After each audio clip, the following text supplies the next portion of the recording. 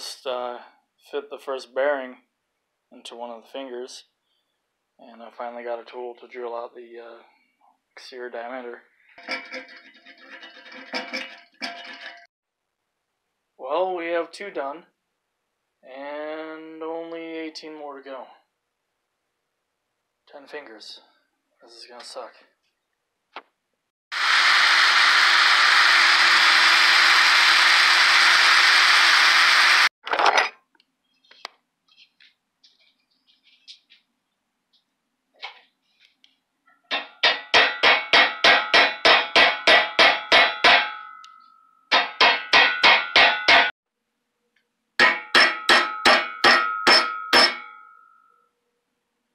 Must be pretty level, and I say that's a good fit.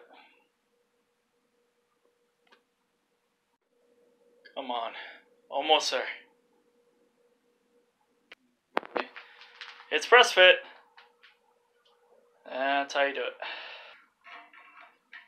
As you can see, it's not quite the flat profile we want, so I'm going to grind this bit down, flatten it out until it is. I can open, close.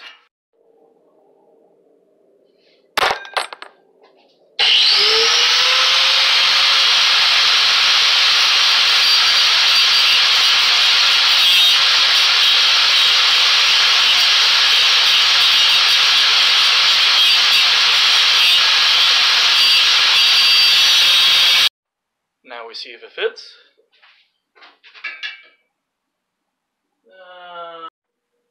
If you give it a little dip or a lip, it looks a hell of a lot better than just leaving it plain.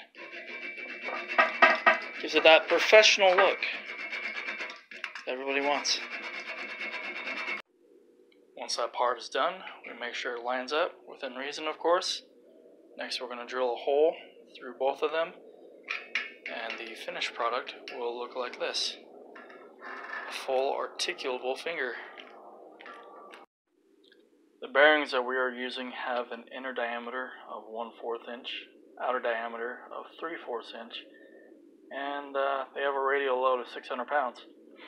We don't expect to use that entire radial load, but it's best to have the strength and not need it than need the strength and not have it. With the interior knuckle, make sure that you're grinding away the edge of it, so when it articulates between the 2 pieces, you can easily slide and act as that transition part.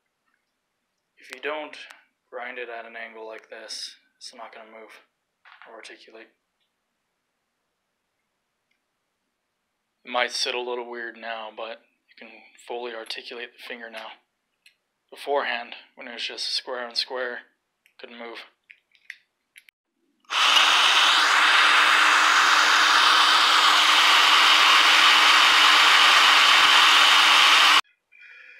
Old servo and new servos. More compact, so it's going to be perfect. And they're stronger.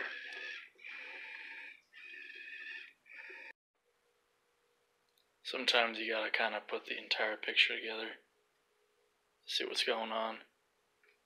From there you can make changes or do what's needed to progress. Step by step, Prometheus is getting better.